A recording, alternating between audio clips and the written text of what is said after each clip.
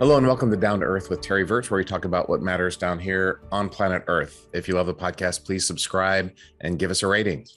Today, I'm super excited to have Charles Law on with us. Charles is a PhD candidate at Harvard University, studying star and planet formation. And hopefully we'll be talking about the James Webb Space Telescope and the kinds of things that it's going to discover. So Charles, welcome to the podcast.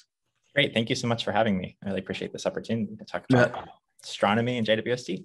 Cool stuff. Yeah. And you're up there in Cambridge, Massachusetts right now, right? I am. Yes. Enjoying the weather. Yeah, we're supposed to get a foot of snow tomorrow, so not looking forward to that. Well, by the time this podcast probably won't come out for a few weeks, so by the time it comes out, it'll probably be sunny and poolside weather. Hopefully. Maybe not. That doesn't happen until July in Boston. No, it takes a long time. It goes back and forth. It'll be very cold. Yeah, yesterday it was 60 degrees, and today it's 20. So it's just really fluctuating. It just changes. Yeah, I'm on my way to Kansas where it's going to be 10 degrees tonight, so I'm not looking forward to that. And it's just been an awful time with what has been going on with Russia and Ukraine. So by the time this comes out, who knows what's going to be happening in the world. But today we're going to talk about fun stuff and astronomy. There's nothing cooler than learning about what's going on out there in the universe. And so a quick story about myself. When I was a kid, I joined the Air Force to defend Europe against the Soviet Union, is why I went to the Air Force Academy. But had I not gotten into the Air Force Academy, my backup plan was to go to Penn State to become an astronomer.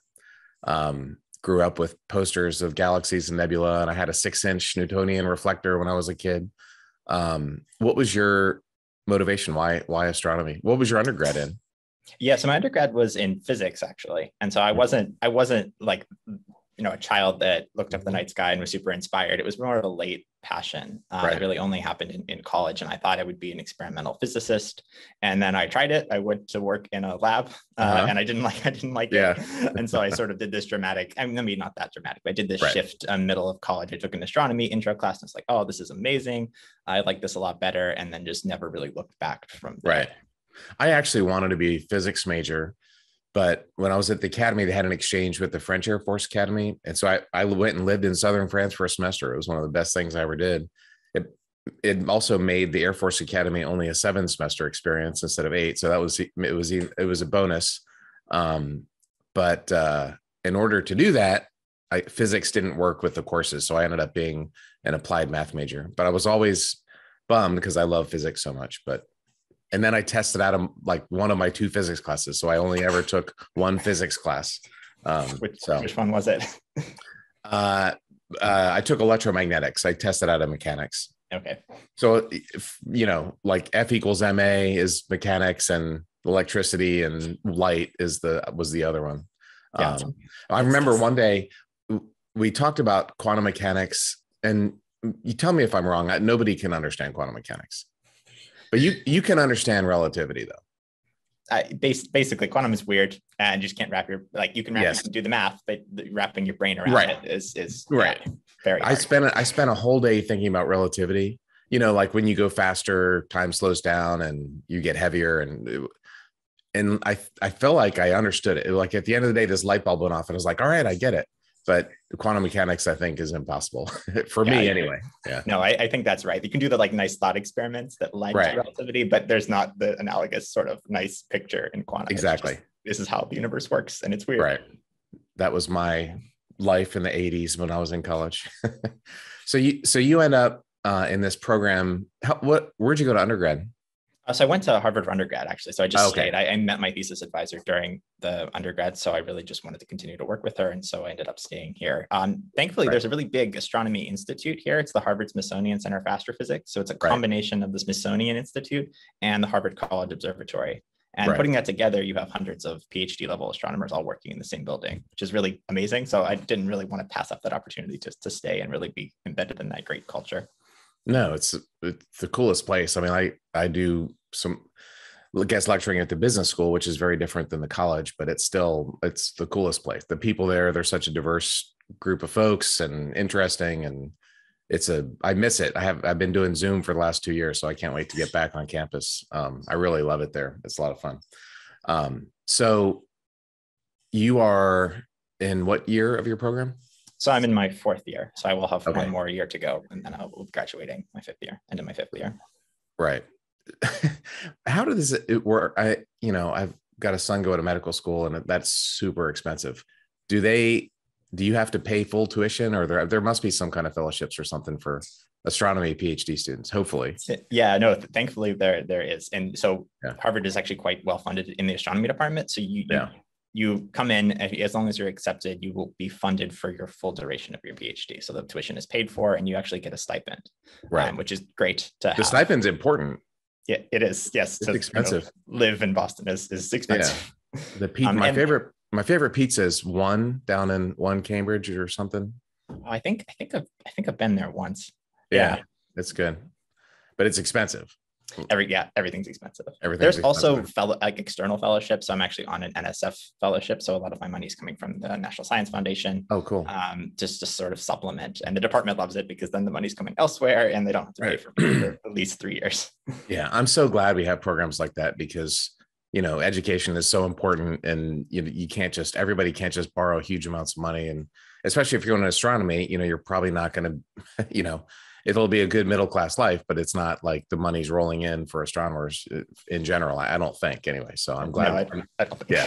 It'd be hard to pay back big loans. If you got the big loans, it'd be a bit frightening. It'd be hard to pay back 9 years of Harvard if you as an astronomer. Yeah. Yes, certainly. So let's talk about what it is you're studying, because this is the cool stuff. The formation of stars and planets and Webb. I've had several folks on talking about Webb. So let's talk about what the telescope is basically, and then what kinds of things it can tell us in the future. By the way, I also had Avi Loeb on a few weeks ago. I'm sure everybody knows him. Yeah, he was our former chair for like 10 years. Very cool guy. We talked about Omea and other things, but very funny, dynamic, interesting guy. So yeah, no, he is. I missed that he used to like chair a talks that happened every week, but back in the before Zoom times, and so you'd see him every week and he'd give updates. But I haven't seen him in person in 2 years. He's been a busy guy, obviously. Yes, he has. I think he told me he's done like 2,000 interviews or something in the last year, couple years. That's a lot of yeah. So Webb, and I've talked about this, so maybe give our listeners just a super brief update. We used to have Hubble, now we have Webb. Well, we still have Hubble, but we still have Hubble. Yeah, 31 years for Hubble. So Webb was designed to be this next generation telescope. That actually was its old name before it was renamed to the James Webb Space Telescope, and it is really NASA's next flagship mission in the vein of something like Hubble.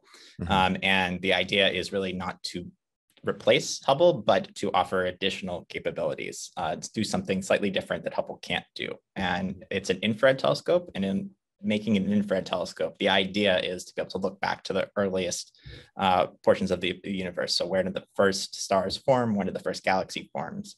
Among lots of other science that Webb is going to do. And so this was initially conceived, I think, in 1989. And so it's been a long road to get to where we are now. And there's been $10 billion of expenditure to get to where we are now, because much of the technology that was conceived of had to be invented along the way.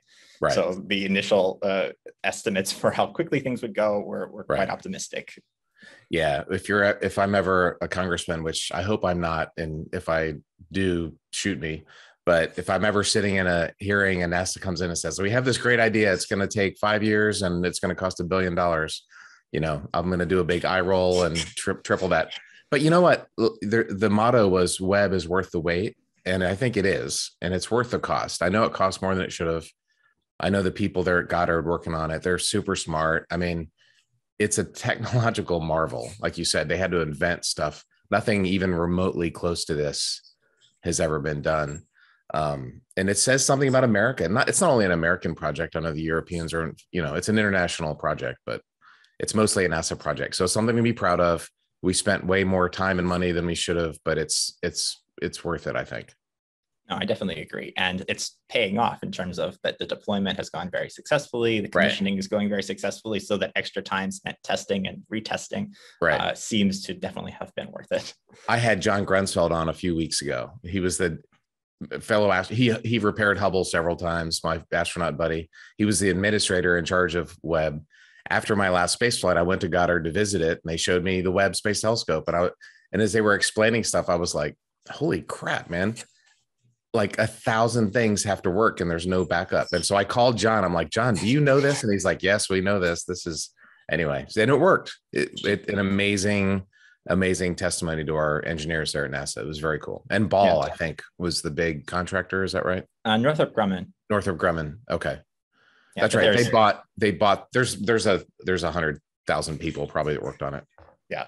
No, there's 344 single point failures that could have happened, and it would have all just not worked. And they worked. What are the odds of that? You know, like the class I teach at Harvard is about Columbia and Challenger, and our teacher gives the example of if something's 99% likely to work and there's 750 of them, what are the odds that everything works? And the odds are 0, right? Yeah. So that's pretty cool. So Webb worked. My cousin works at Northrop Grumman, and he was working on James Webb. They all got James Webb t-shirts and hats and stuff. So it's So it's an infrared telescope, and it's taking pictures. And I want to talk about that. But infrared is good. Why? Infrared is different than visible light.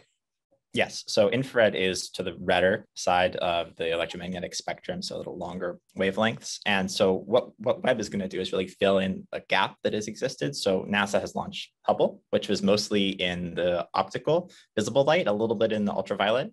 Right. And NASA had also launched the Spitzer Space Telescope in the past, and it did far infrared. And so what James Webb is going to do is fill in the gap between those. It's going to do the near infrared and the mid infrared, and it basically give us a panchromatic from the UV to the far infrared. We'll have that data now on tons of astrophysical objects, which really fills in an important part of the electromagnetic spectrum. But more so, why it's important is that if we want to get the first galaxies, the first stars, that light is all going to come to us in the infrared. And that's because the universe is expanding. So if that first star that formed, or that first galaxy that formed, emits all of its light in the ultraviolet, by the time it reaches us, it's no longer an ultraviolet photon, because the universe has been expanding. And so that photon traveling along gets its wavelength stretched further and further. Right. And so instead of being an ultraviolet, it is now a infrared photon. It stretches the whole way through the visible into the infrared. Right. So I have a fireplace that I turn it on at nighttime, and when I stand near it, it feels warm. Is that infrared energy that is making me feel warm? Yeah, so that's a good analogy for what infrared is. It's those heat cameras that you see. So if you take like the heat images of the human body, or just a warm-blooded mammal, that's sort of in the right range of temperature where the thermal radiation that's coming off will always be in infrared. And that's why one of the reasons that we need to keep Webb so cold and out in space, because we don't want it to be looking at the temperature of the Earth, or even at itself. There's a lot of effort going into cool down Webb to make it very close to absolute zero, 40 Kelvin or so. Right. And that expanding, and I've talked about this several times on the podcast. I think Edwin Hubble is the one that really had the aha moment about the universe expanding. But if you're standing on the side of the road and you hear a car coming, it goes, and the frequency changes of the sound. It's kind of the same thing for light. Light coming towards you is higher frequency, or blue. And if the object's moving away from you, it's a lower frequency. It's which moves it into infrared. Is that? Yeah, that's exactly basics? Right. Yeah. Okay. Yeah. So we say the one that's coming toward us is blue shifted, but it ends up getting pushed towards a bluer wavelength, and that is going away from us and is being red shifted. Right. Because of this expansion. So on a small scale, like in a galaxy that's rotating, some things might be blue shifted, some things might be red shifted, but on the macro scale for the whole universe, everything's moving away from everything else. Yeah, if you look at substantially large scales, on those very large scales, everything is moving very. So local groups and little clusters of galaxies are bound together by gravity. They can stay together, but anything further than that is really moving quite fast, far away from each other. Right. So when you look at what Webb is going to see, it's not only seeing. You always say that galaxy's 10 billion light years away or whatever, but what you're actually saying is that what we're seeing is 10 billion years old. Yes, we're looking back. It's a time machine. I mean, all telescopes to some degree are time machines. This is just going to be the best time machine, and it'll go the furthest back that we've been able to do, to really see things that happened 100 million, 200 million years after the Big Bang, which may seem like a lot of time, but not really. That's really quite 100 million years. it's going to all go all the way back to 100 million years. And by the way, when you say 100 million years, that's in our inertial reference frame, right? Yeah, so it's like just starting, clock from the beginning of the Big Bang, Right. and so that seems like a long period of time for us, Right. Really, for a universe that is 13 billion years old, that's very quick. That's the infancy. Yeah. Yes. So the universe is 13 point something, 5 or 8. 13.8. Yeah. Okay. So 100 million divided by 13 is like less than 1%. The universe was brand new. And the first, when the universe, in the beginning, when there was light, there really was light, and there wasn't even stuff, right? It was just energy at first. Yeah, at first it was the Big Bang, right? And then we think rapid inflationary period, and then just a lot of this plasma soup. Just everything is extremely hot, and it just takes some time for it to cool down before things can actually combine together to form neutral hydrogen. Turn into matter. Right. Exactly. Okay. So, and Webb can't see that. No. So the earliest signal we get of the universe is the cosmic microwave background. Mm-hmm. And that's around 400,000 years after the Big Bang. And that's the first time that the universe is no longer opaque, because that light is just keeps scattering around free electrons and never actually can propagate out to the universe. It's just sort of stuck and bouncing around. And once we reach 400,000 years after the Big Bang, the temperatures have finally cooled enough such that the electrons can be captured by the protons, and you actually have to start having neutral hydrogen, and the light is no longer scattering off those electrons. And so it gets free to go out and expand. And that's what we see in terms of this remnant photon background that we call the cosmic microwave background. Right. I read a book by George Smoot, and there was something called the microwave anisotropy probe, the Wilkinson or something like that. There was a satellite and I had Katie Mack on. I don't know if you know Katie. She's another astronomer. She was describing that. That is this most amazing thing. I think about, there were some guys in the 1950s that were doing, like, working on radios for Bell Labs, I think, or something. And they heard the beginning of the universe, and they realized it in just this radio static. And can you imagine, like, being the first human to hear the Big Bang? That's a really cool story.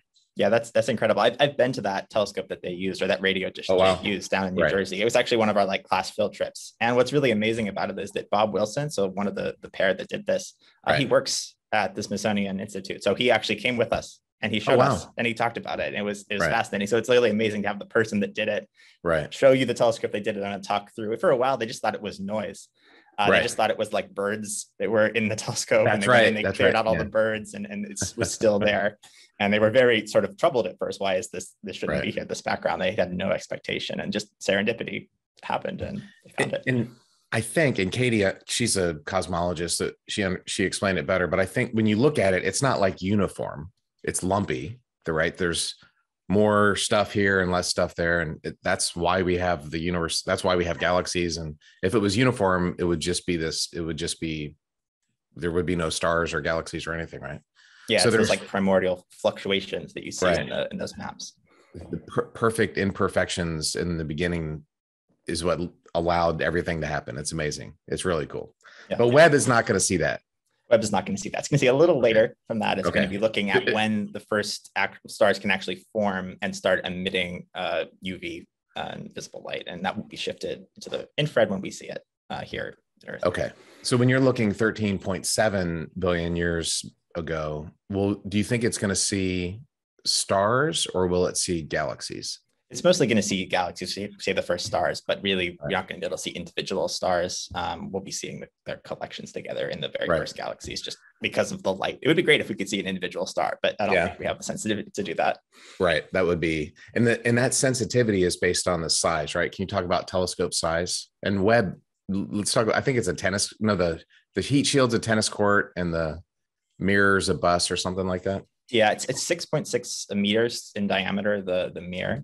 And the mirror itself is fascinating, because it's not just a single monolithic mirror. It's these 18 hexagons that are all gold plated and put together in a segmented mirror. And this is different than something like Hubble, which Hubble is around 2.4 meters. So factor of 3 bigger in diameter. And in terms of collecting area, we care about the area. So really it's 9 times better in terms of how sensitive it's going to be. Right. Because area is squared. It's not just this direction. Yeah, it's both. You get both directions, which is great. It has this very interesting and sort of iconic look because the gold and the hexagons, and this was done because it was just too heavy and too large to put into the rocket bearing. So they had to come up with some complex system to actually fold up the primary mirror so that it could fit in the rocket and then unfold when we got to space, which is a huge challenge. It worked because the tolerances Hubble had a massive problem because it was like 1,000th of an inch off, or some really small, the tolerances in this mirror have to be perfect. I believe that it has to be focused ultimately when it takes science images to 1/10,000th of the thickness of a human hair. So the tolerances are very tiny. And right now, you mentioned the first images. So we actually got the first image, not science quality image, but commissioning image that NASA released a week or 2 ago, which they were looking at a very bright star. And the idea is that they actually saw 18 unfocused images of this star because each one of those 18 mirrors are seeing the star. But they're not focused. So you're just seeing 18 different images of them. And the idea is that they'll align those different hexagons so that you just see one image. You'll basically bring each one of those images into focus. Instead of seeing 18, you'll see one. So there's actuators on the back of all of them that will move them around. And so they'll spend weeks, months actually just tweaking this to make the image absolutely perfect. So it gets sent into the secondary mirror and back into the instruments in the most perfect way possible. So there's a group of people at Goddard that are drinking a lot of 5-hour energies right now. Hopefully they're doing it slow, very methodically. What's interesting about it is that the star they picked is very bright and easily visible. But once Webb is fully configured and fully aligned, it will actually be too bright to be observed. So once it's all together, it's too bright because now you're dispersing the light by a factor of 18, right? 18 images. But once you multiply that by 18, it's too bright for the instruments and will actually hurt Webb if they look at it, which is kind of neat. That is cool. Okay. Well, I haven't seen, I saw articles, Webb releases the first image and I actually didn't look at the image. So I need to do that. So getting time on Webb is probably pretty precious and you have to go through a process, right? I want to study this. And then I guess NASA has a group or somebody has the Space Telescope Science Institute has a group. Or are you going to be trying to get Webb time? Yeah, so it is a hard process. I think there's 2 general types. There's the guaranteed time observations, which are just given to the people, some fraction of the time, the people that develop the instruments that really want to check it out first, that will be done. And so that's not open to everybody. That's just open to the people that were involved with the mission. But then the much larger pool of time is for the general observers. And what you do is you just submit a proposal and it gets evaluated by a committee. And I think 1,000 proposals were submitted for the first cycle of James Webb observing, and only 300 were selected. So fairly competitive. But still 30%. It's not 30%. It's not 3%. Yeah. It's not 3%. So there's some hope for getting some time. So I'm not leading any proposals, but I'm on one that's going to be looking at these protoplanetary disks, looking at the gas composition in the very inner 1AU, 5AU, really close to the central star. But it is hard. You have to write it's a technical proposal. You need to just justify why you want to do your science and then actually set up the instruments, like how you would use them. So you have to understand how all the instruments work and use their very specific software, there's some learning curve there. Yeah. I understand a little bit about, thankfully I was never an engineer that had to write proposals in my career, but I'm working in the energy industry now and we're doing renewables, and there's a lot of government money these days, but you have to go through that process of writing grants and stuff. And I realized that there's a lot of things I can do. I've done a lot of different things in my life, but writing grants is not one of my skill sets. So we're going to have other people do that, because that is a painful process. It's not the most fun. So, astronomers in general are broken into 2 types, like observers who mostly use the instruments, and then theorists or computational people that look at the data and the theory. I'm more of an observer, which means my life will be writing proposals, because you always need to be writing the proposals to look at something. The next thing. Yeah. Yes. So what's it like on an astronomer team? You guys, you're super smart. You're way smarter than the average person. Are you just a bunch of nerds that like to be by themselves and do computer stuff, or are you going out and having beers, or what's it like being on an astronomer's team? Yeah, it's super collaborative. Yeah, I think it sort of breaks that stereotype. They're just like siloed and working alone. Right. But the Right. teams are huge. I was just part of this large collaboration that had 50, 60 people in it. International too, right? Yeah. Yeah, definitely. So astronomy is extremely collaborative, extremely Right. social. Right. There's a lot of things that just happen spontaneously by talking to somebody or going to a conference. Or Right. astronomers are actually extremely like outgoing relative to a lot of scientists right. I've met. Exactly. The ones I've known have been really cool. So anyway, it's just something. I mean, most people have never been in a group of astronomers, and so I'm sure there's lots of astronomer jokes and stuff. Jim Head is my buddy he's the Brown. We just finished a long series of planets. I thought it would be like 1 or 2 episodes, but it ended up taking us 4 or 5 to talk about all the different planets. But I know some other folks at Brown, and like they have legendary stories from his class back in the 80s and stuff. So astronomers can be cool people too. They are, yeah. It's sometimes a little quirky, but that kind of makes it, fun. So right. Well, it's personalities. like the Big Bang Theory, the TV show. They're anyway. So you're looking at star formation, but there's a big difference. So, okay, there's the pillars of creation. That's a anybody please Google that if you haven't seen it. It's an incredible image. It's a Horsehead Nebula, I think, look pretty nearby. It's in our galaxy. And I saw a visible image and the infrared image, and they're very different. It's really cool. So is that the kind of thing you're doing? Or are you looking at the galaxies? Because that's an entirely different field of astronomy, right? It is, yes. I'm more looking at towards the Horsehead Nebula type, the right. pillars of creation. With that, what you're mentioning is that when the optical light, you see all the dust, and it blocks out a lot of the starlight. You can tell there's like little pinpricks of light where the stars are forming. Right. But with Webb, with the infrared, you can actually peer through that dust. The light goes through the dust. And so you can actually see right down to where the stars are forming. So it's a really complementary image because the optical or the Hubble images give you where's the dust. And then the Webb images will give us where the actual stars are forming, really much more fine detail instead of being obscure. And if you put them together, then you get a much more complete picture of how these stars actually form. Right. It's kind of like watching a movie. When I learned a little bit of filmmaking and the importance of sound, like movie is a visual art, but without sound. Try watching Raiders of the Lost Ark without sound. It's like it makes no sense. And so you need both, I guess. No, definitely. You need as many. I mean, a lot of modern astronomy really benefits from sort of panchromatic, that is having multiple wavelength ranges looking at the same object, because each wavelength tells you something different about what you're looking at. So combining those together gives you much more information, and something we've only been able to do recently because we've had all these wonderful facilities working in concert with each other. Right.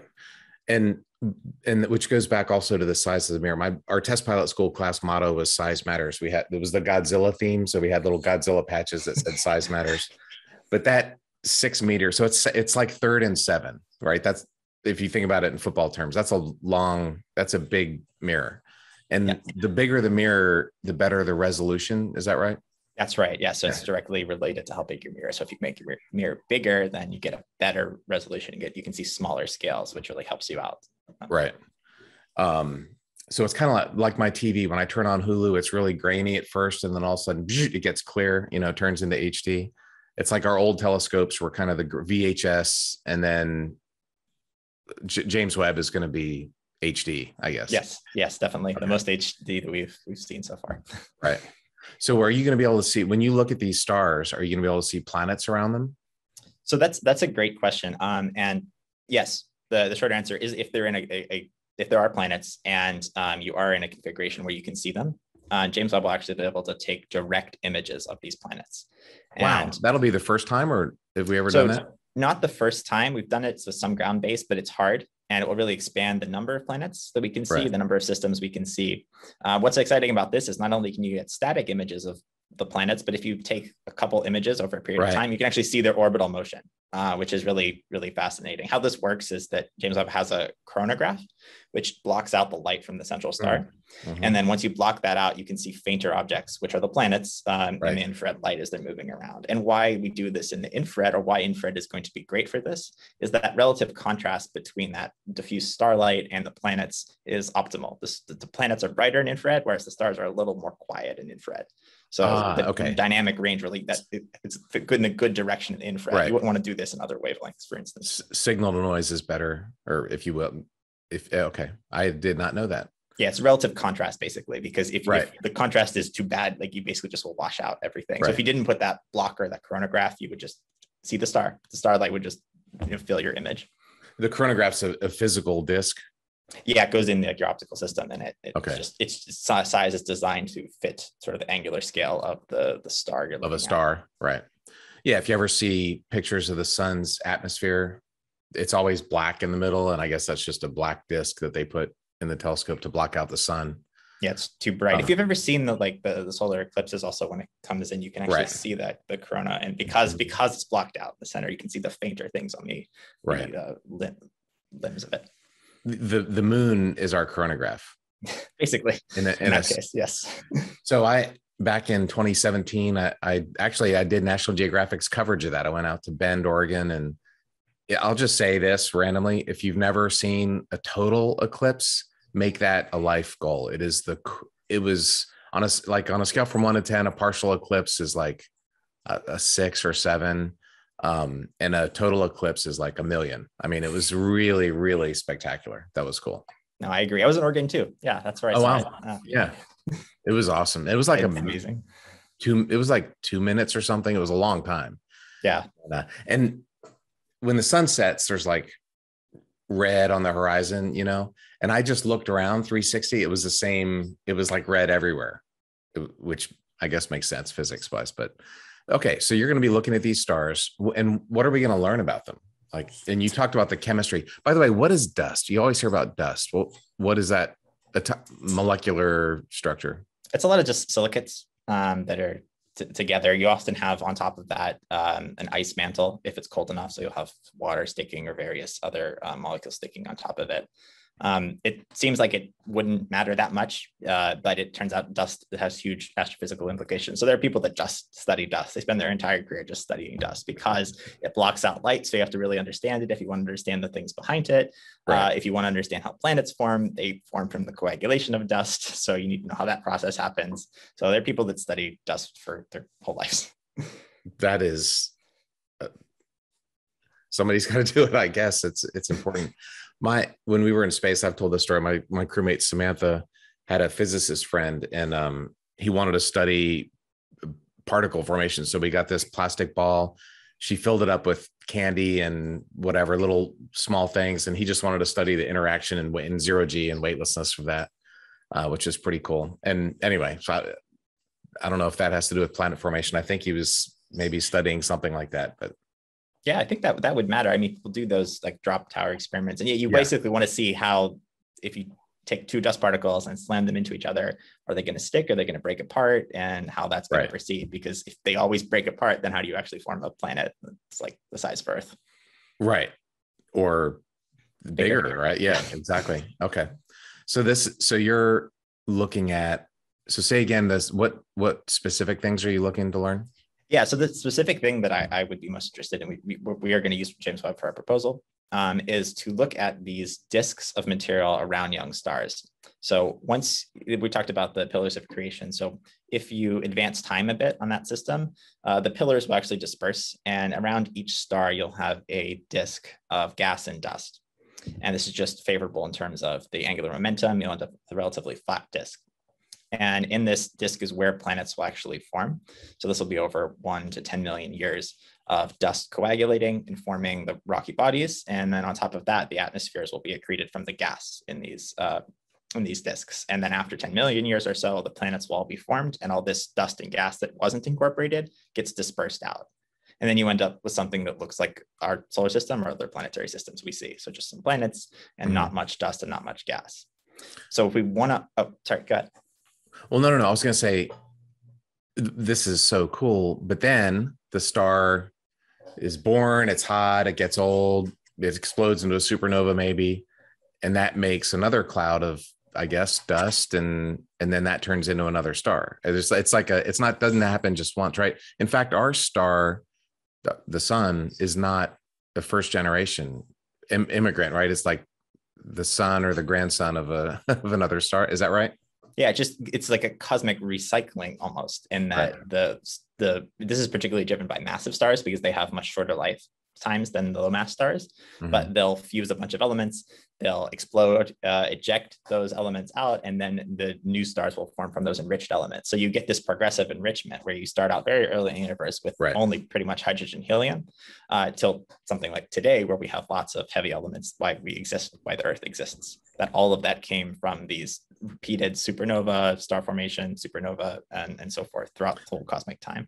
Right. So the galaxies that we'll be seeing with Webb are very different than today's galaxies, because it's like you said, it's just hydrogen and helium. There's no Earths in those early galaxies, probably.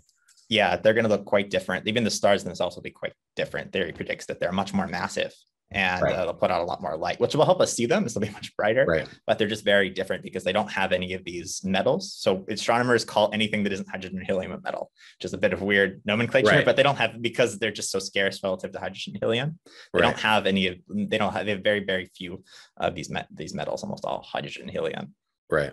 So there's these things called gamma ray bursts, right? The very energetic explosions, I think, like a supernova or something. And that's a whole field, I think, in astronomy. It's really interesting, but you can see these things a long way away, right? Yes. They're super bright.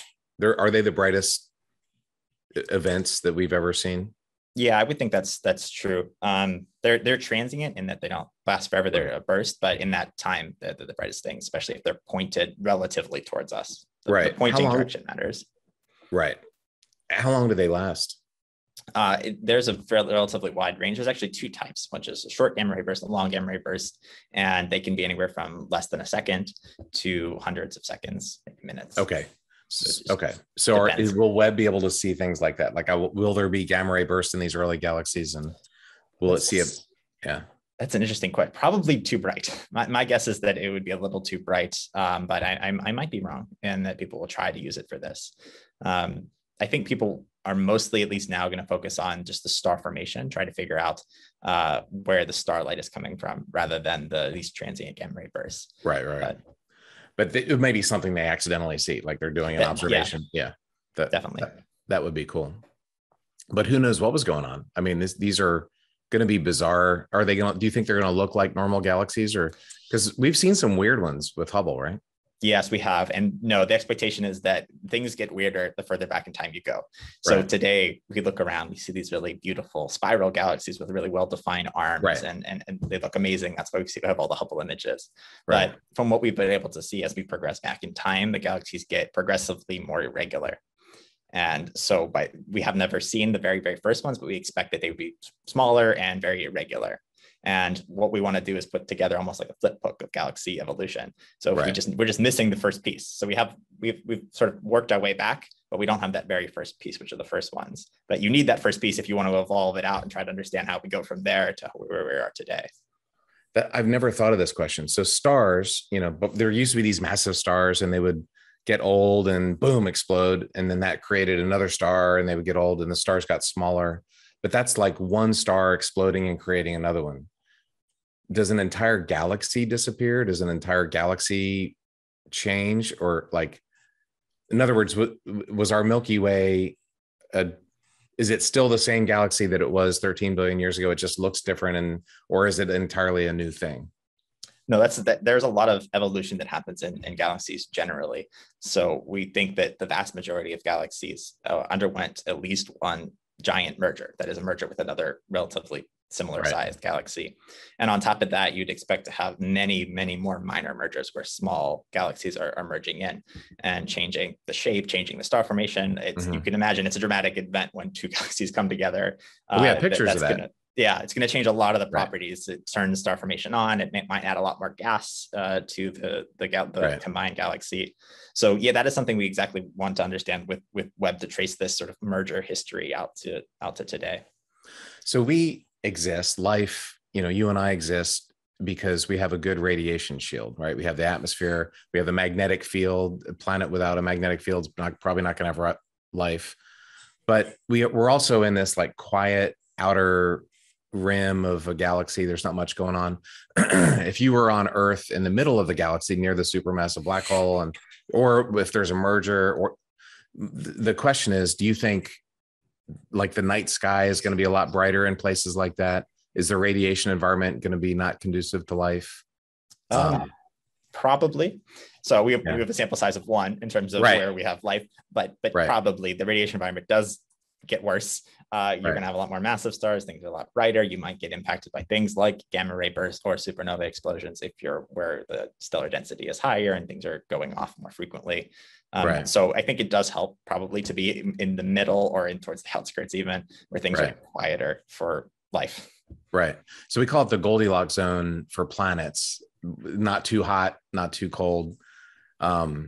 Is there a similar, it sounds like there's a similar Goldilocks zone inside the galaxy. You don't want to be at the middle, where the black hole is destroying things.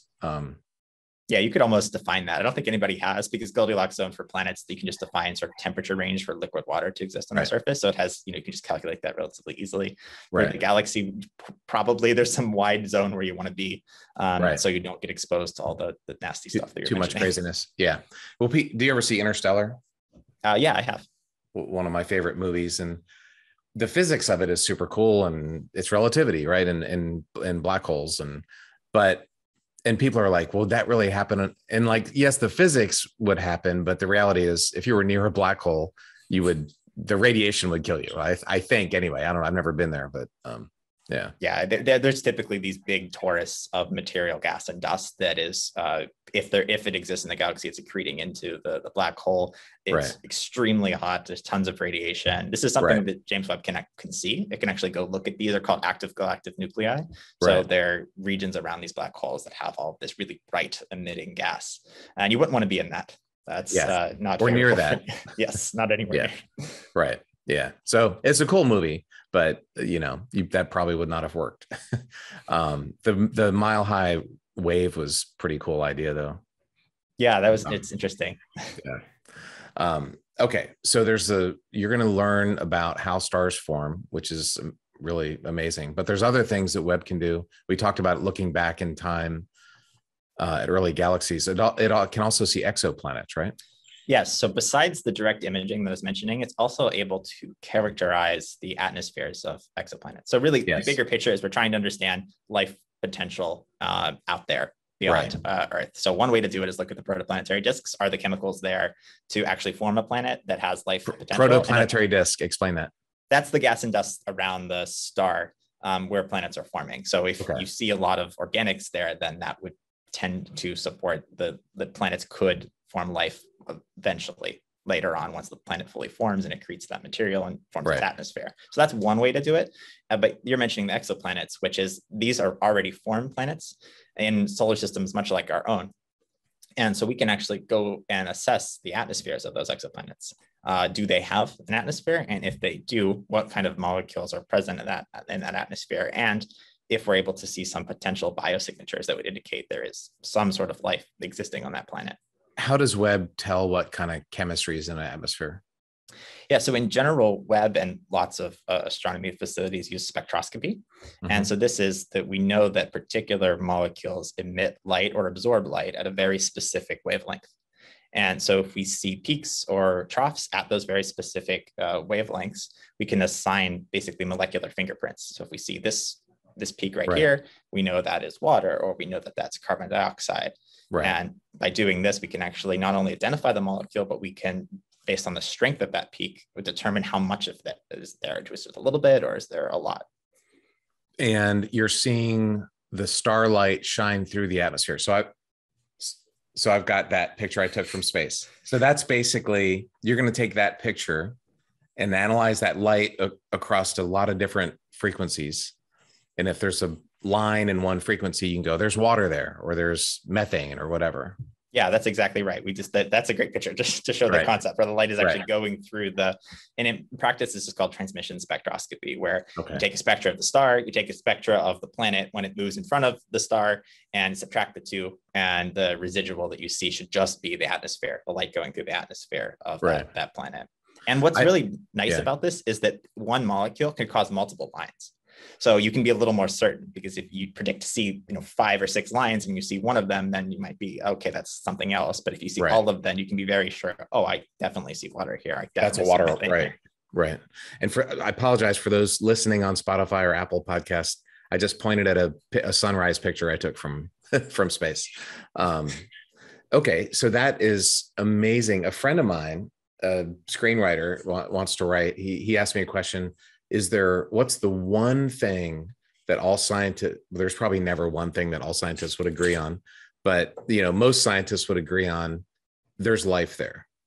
Like, if you found water in an atmosphere, would everybody say there's life on that planet, or oxygen, or is there any smoking gun chemical indicator of life?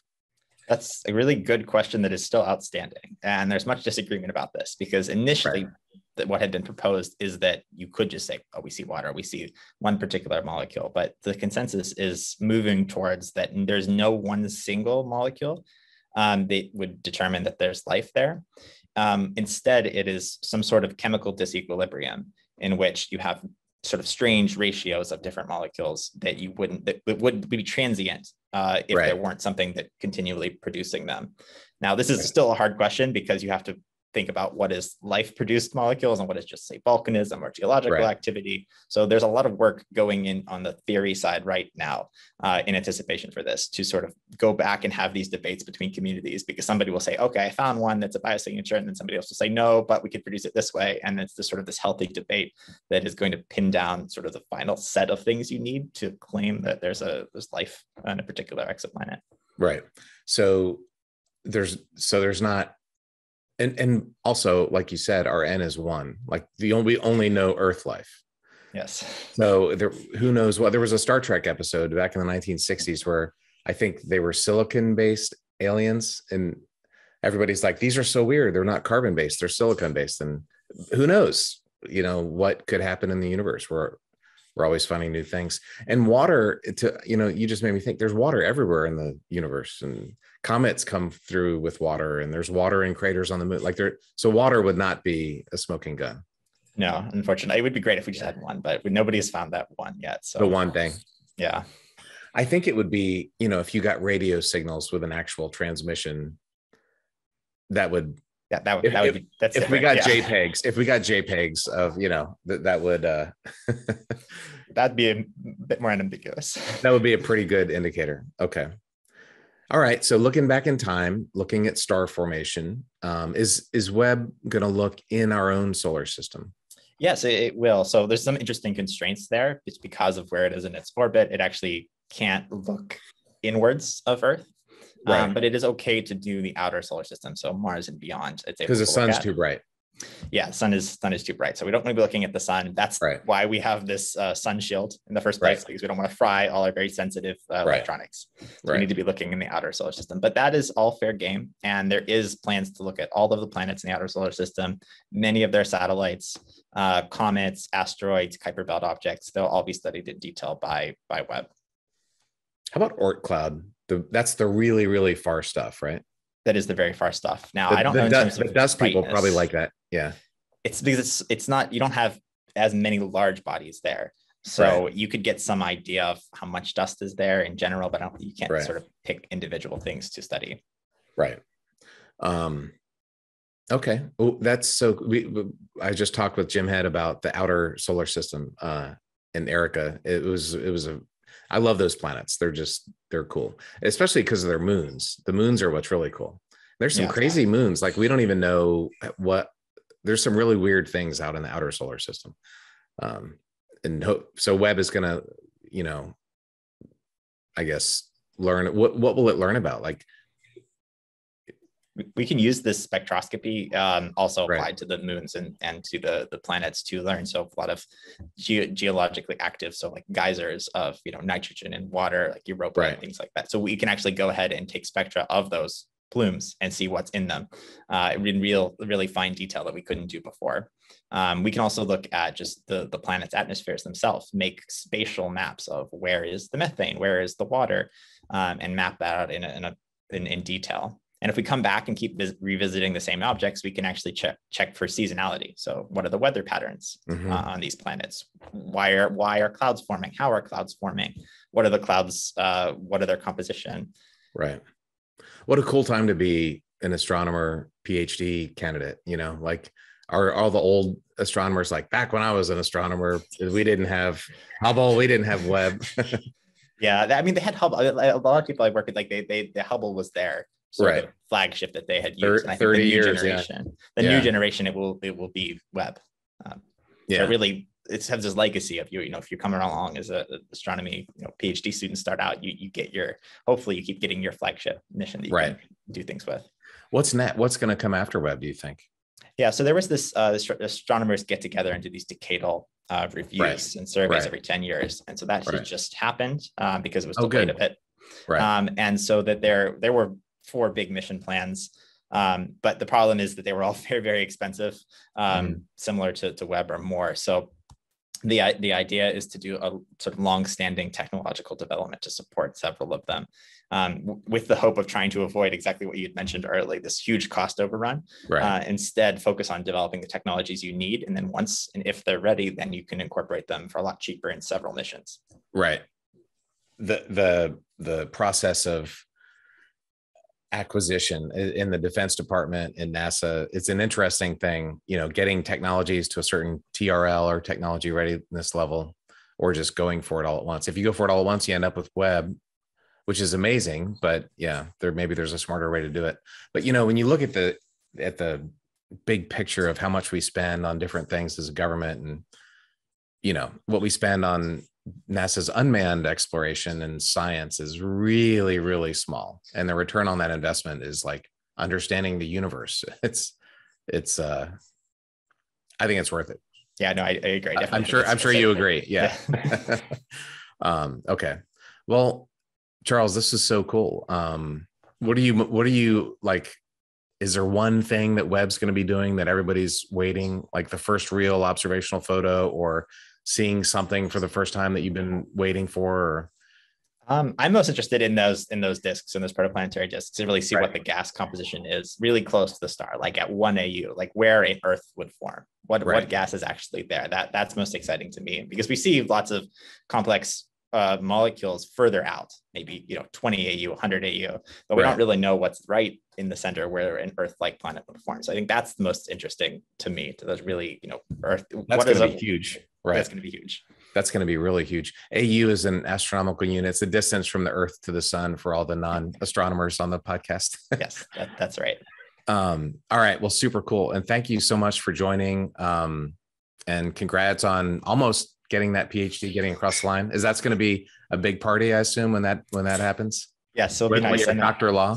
Yeah, one little more than a year. So have a bit of work to do in the meantime. So you got a big defense too. You have to write your thesis and stand before. Yeah. You have a public part and then a private part, and then And so your other students will be there throwing darts at you while you're having to defend it, or? Yeah, the public part is fun because you get to like show people it's like an hour talk. You get to say, well, here's what I've been working on, and it's this really nice atmosphere. Maybe the private part's a little more questions, but the public part is sort of a nice celebration. And when you're a PhD, like in theory, you are the world's expert on that one very narrow subject, right? Yeah, you do try to focus into something quite small, but really a specific. lot about. And then you can just build on going forward. So I'm hoping to stay in academia, so go to a postdoc, go on, and really just develop that field. Very cool.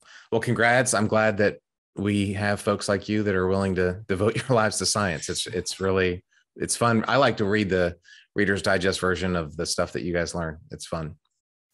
Great. Well, thank you so much for having me. This is really fun chat. Okay.